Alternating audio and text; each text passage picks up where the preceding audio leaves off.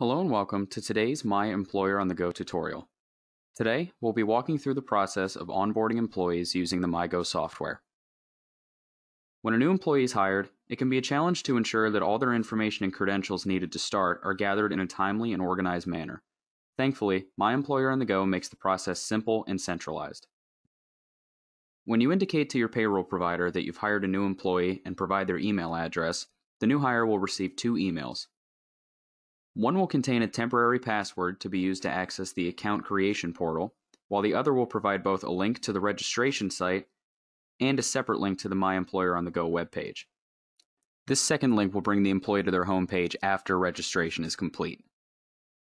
After copying the temporary password to your clipboard, follow the instructions and click the hyperlink to visit the MyGo registration page. Once you've reached the registration page, go ahead and paste in your temporary password and click Begin. Upon logging in, employees will be brought to the welcome page of the onboarding portal. To get started, they'll first have to view and agree to the terms of use presented by the site. Once you're comfortable, go ahead and scroll to the bottom, give your digital consent, and move on to set a username and password. A username may already be set for you, but you'll have the opportunity here to change your temporary password.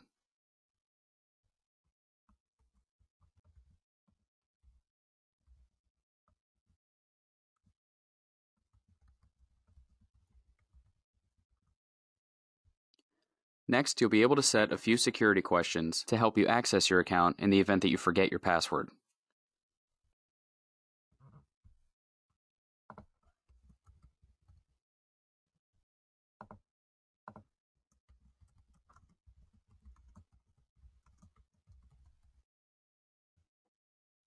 Once you're finished, it's time to move on to the next step. Some of your personal info, including your full name, might already be entered in the My Information tab. If that's the case, you can go ahead and enter the other information required on this page, such as your social security number, date of birth, and a picture if necessary.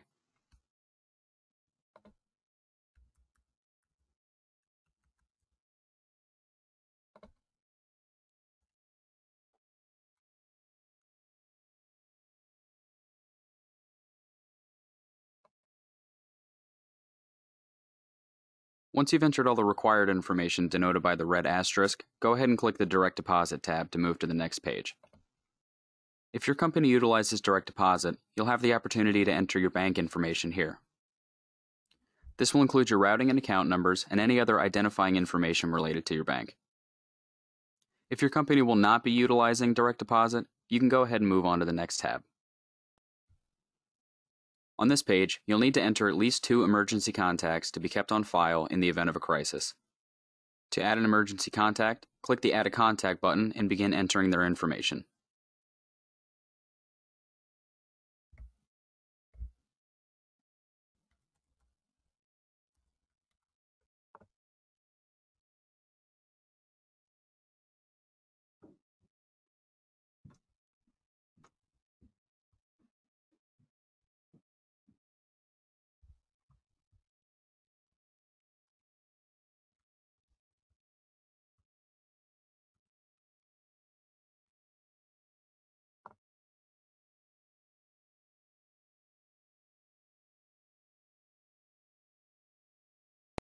Once you're satisfied with your contacts, go ahead and move on to the next page.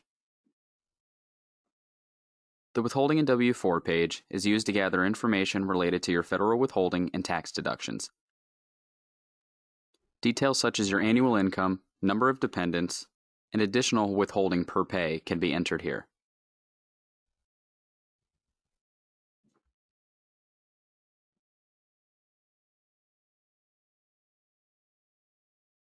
When you fill out all information required on this page, you may click Submit.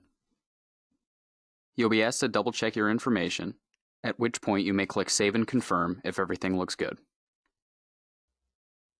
Once the pop-up window appears to let you know that your details have been saved, you can go ahead and move on to the next step. On the I-9 verification page, simply select your work authorization status from the drop-down menu, confirm your social security number, and hit Save and Confirm.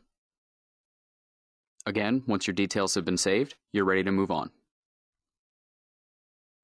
Step 9 may contain a variety of information that the employer believes is important for their new employee to receive. In this case, Omnitech Incorporated has provided its employees with a tutorial on how to complete time off requests. After reviewing all information included in Step 9, you're ready to move on to documents and forms.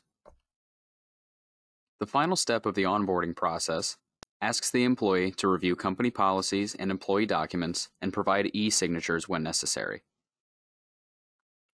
To complete this step, the employee will have to open and view all of the documents contained herein and provide signatures if required. If a document requires acknowledgement, you may click the box at the bottom of the window after reading all the materials contained, enter your first and last name, and select Acknowledge.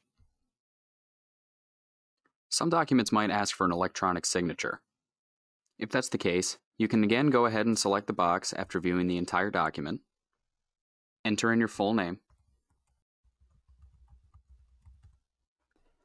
and click E-Sign.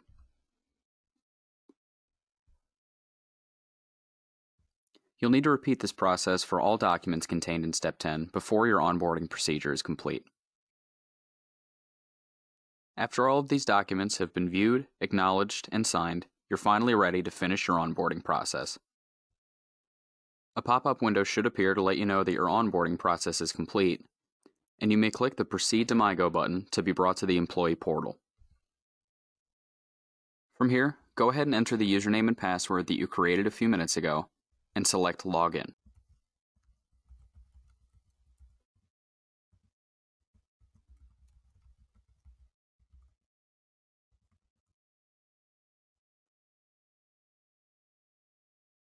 If each step was completed successfully, you should immediately be brought to the My Employer on the Go dashboard. That concludes our tutorial. After viewing this video, employees should be able to follow along and complete their own onboarding procedure after they've been hired. Employers should also have a better idea of the onboarding process and be able to help their new employees if necessary. If you are left with any questions or are interested in learning more about this and other human resource offerings, please contact our operations department. Thank you.